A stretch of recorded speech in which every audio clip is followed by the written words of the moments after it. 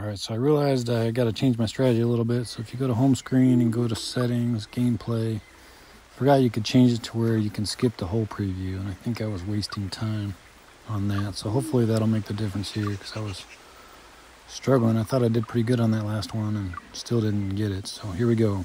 So yeah, it skips right to it. And I'm just going to go with, my next strategy is to go with whatever disc it suggests, and maybe, unless I absolutely have to switch, then I'll save some time there too. So we'll see. Since that last strategy, I feel like I did it pretty well and still didn't get it. I think it's going to save me quite a bit of time to not have to do the whole preview, or at least skip through it. There we go, there's a tap in.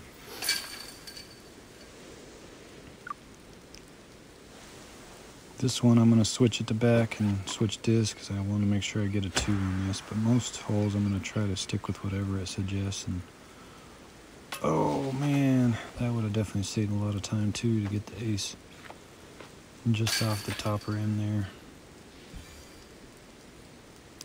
I feel like it's going to save quite a bit of time doing this. So we'll see. Hopefully we can get her done. Stop right there. That was good. It didn't roll around like it tends to do on this hole. Anytime it's just stopping and we're not wasting time rolling or sliding. Oh, that almost caught the pole. That would have been a nice tap in. 4 down. I feel like we're on track so far.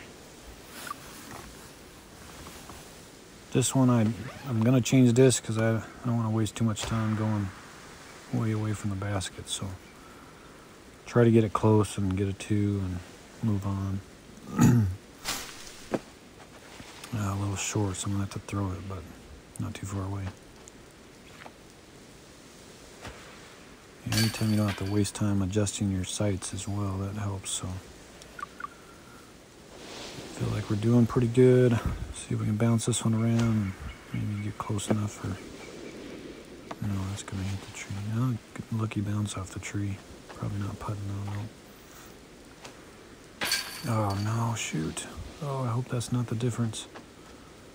Some time wasted there. 2 or 3 seconds on an extra shot.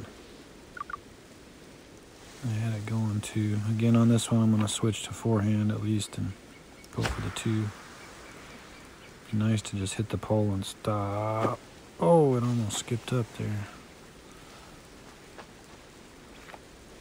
Go fast, but be careful. Okay.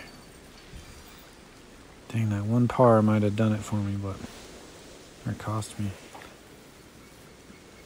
This one I usually throw a different disc to try to run it, but this should have plenty.